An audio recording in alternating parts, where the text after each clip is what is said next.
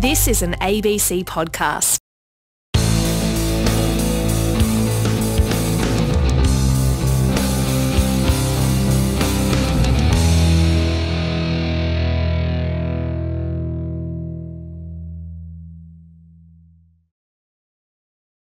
Hello, it's Norman Swan here. This isn't the Health Report, but I did want to share with you a new Radio National programme that I think you might enjoy.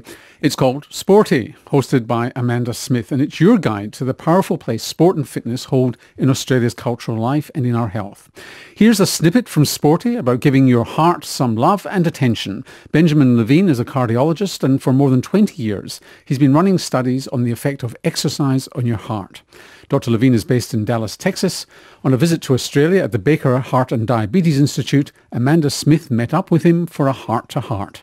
Probably the best place to start is with the most famous study in our field, which is the Dallas Bed Rest and Training Study. It was done in the 1960s, and some of the most famous physiologists and cardiologists on the planet were involved in this study. Yes, so tell us briefly what that involved.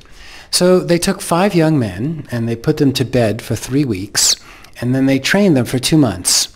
And they demonstrated this extraordinary plasticity of the heart and circulation.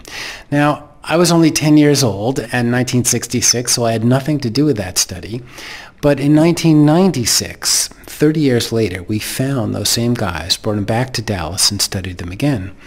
And the striking finding was that not a single person, not one, after 30 years of aging, was in worse shape than they were after 3 weeks of bed rest when they were in their 20s. So what does that say? So 3 weeks of bed rest deconditioning was worse for the human body's ability to do physical work than 30 years of aging. And it made us start to speculate, well, how much of what we typically associate or attribute to aging is really just deconditioning? People say, I'm just getting old, I'm a little tired. And, well, maybe some of that's true, but maybe some of it's deconditioning. So we next said, okay, let's take people who have conditioned their whole lives, a group of masters athletes, marathon runners, high-level exercisers, and let's study them. And one of the things in my lab is that I put heart catheters in, and we measure the compliance of the heart as an index of its youthfulness. Oh, what does that mean? Well, let me give you an analogy. Let's say you take a box of fresh rubber bands.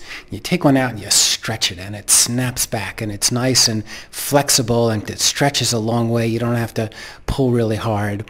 Put that box of rubber bands in your junk drawer for 30 years. And then take it out again.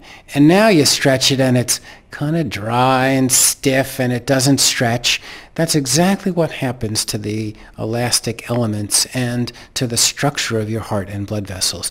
It gets stiff, it shrinks, atrophies, and stiffens. So the cardinal sign from our perspective of sedentary aging is a shrinking and stiffening of the heart and blood vessels. So we selected a group of top elite endurance athletes, masters athletes, and we measured their heart structure and function. And then we recruited a group of extremely healthy but sedentary seniors, average age of 70. Now, this is a much more recent study. Yeah, oh yes, oh absolutely. These series of studies were done between 2010 and 2019, so the last decade or so of our research program. And what we saw was that we took these really healthy sedentary individuals, no medical problems, on no medications, just sedentary aging. And we found that they had stiffer and less flexible hearts than the masters athletes, who were indistinguishable from healthy 30-year-olds. That's quite extraordinary, but not a very good public health measure, right? Because I can't really expect the entire population to be as active and as fit as a competitive masters marathon runner. So the next set of questions we asked were, well, how much exercise do you need to do over a lifetime to preserve this youthfulness of the circulation? And so we turned to our colleagues at the Cooper Clinic. Ken Cooper is the guy who wrote the book Aerobics, and so he's a very famous preventive physician in Dallas.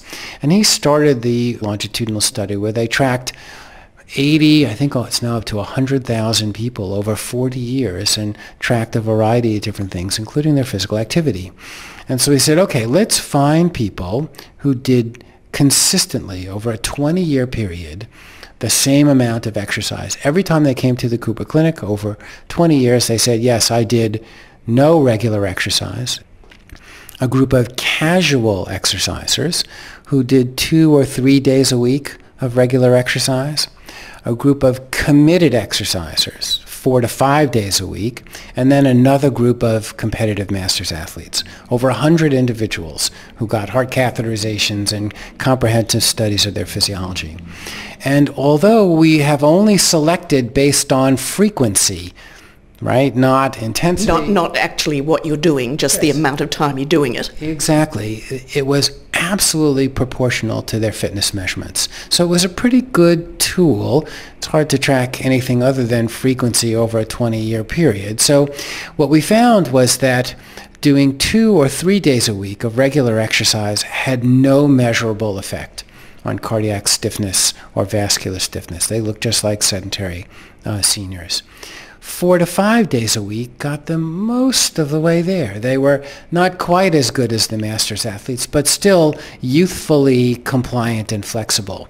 So we were very pleased about that. And then we said, okay, let's take our sedentary seniors and 70-year-olds, right, and train them for a year and see if we can reverse it. Yes, well, this was, of course, what I'm thinking all through this. Not only if you are going to take up exercise into middle age, can you prevent this sort of stiffening around the heart, but can you also reverse it?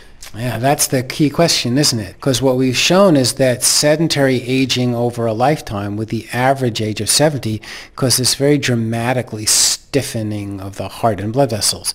So we took these 70-year-olds and we trained them for a year. And we couldn't touch it. Nothing happened. Oh, no. Yeah. They got fitter and they were stronger, and there's no doubt that there were some positive benefits, but we could not reverse the structural changes in the heart. Well, that, of course, prompts the question, up to what age is there an effect? So you've asked the million-dollar question. Well, let's say call it the $500,000 question, because the million-dollar question comes next. The $500,000 question is, well, when in the aging process does this start? And we did another more than 100 group of individuals, highly screened, just sedentary aging. And what we found is this stiffening process starts in late middle age. 50 to 64 is late middle age, and then it becomes consolidated as you get older. So we decided that that sweet spot is probably in late middle age, 50 to 64. And now we come to the study that was led by Erin Howden, a former postdoctoral fellow of mine and now a staff member here at the Baker. And we took 60 healthy middle-aged men and women who were completely sedentary, and we randomly assigned them to either a 2-year exercise program or 2 years of balance and flexibility control. Because, 2 years of study plus 2 heart catheterizations, you need to give people in the control group something to do. And something to benefit them, yeah. Right? So that we have clinical equipoise is the medical term. So it's good for the control group as well.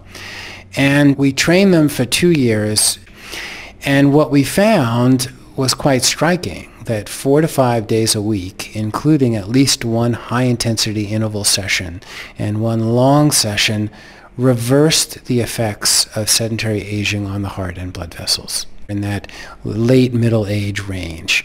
And the control group, although they felt good, didn't get any fitter, and their hearts didn't change at all. So it clearly was a direct function of the exercise training. So is that the million-dollar question? Well, that is the million-dollar question. There's a $2 million question also.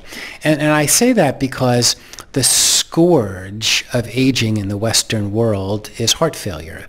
From a cardiovascular disease standpoint, the thing that drives so much of our financial burden of the elderly is heart failure, because people aren't dying of heart disease as much. So they're surviving their diseases, but they're ending up with heart failure. And in the elderly, about half of those patients have what's called a preserved ejection fraction, meaning the heart looks for all the world like it's contracting normally, but it is small and stiff. And so as people try to exercise, the blood flowing in really has got nowhere to go. So it backs up into the lungs and people get short of breath. And in its worst format, I mean, they can't even make a bed or do housework or take a walk with their grandchildren. So this is serious business. And it turns out that billions of dollars have been spent trying to treat this condition, which is called HFpEF, heart failure with a preserved ejection fraction, with not a single success throughout the world. So it's an untreatable disease, perhaps the most common and expensive untreatable disease in the Western world. So the take-home message then, I guess, is even if you are not doing much, not very active, if you're under 65, get active. It's an antidote for what can happen to your heart as you age. Yes, I think that exercise is a critical pill to take to prevent shrinking and stiffening of the heart and blood vessels. The trick is starting now. If you've waited until middle age, you can actually reverse that effect on the heart. Benjamin Levine is a distinguished professor of exercise sciences at the University of Texas Southwestern, and he was speaking with Amanda Smith, host of the new RN program, Sporty. You can subscribe to Sporty via the ABC Listen app, your favourite podcast platform, or find it on the ABC RN website. You've been listening to an ABC podcast. Discover more great ABC podcasts, live radio and exclusives on the ABC Listen app.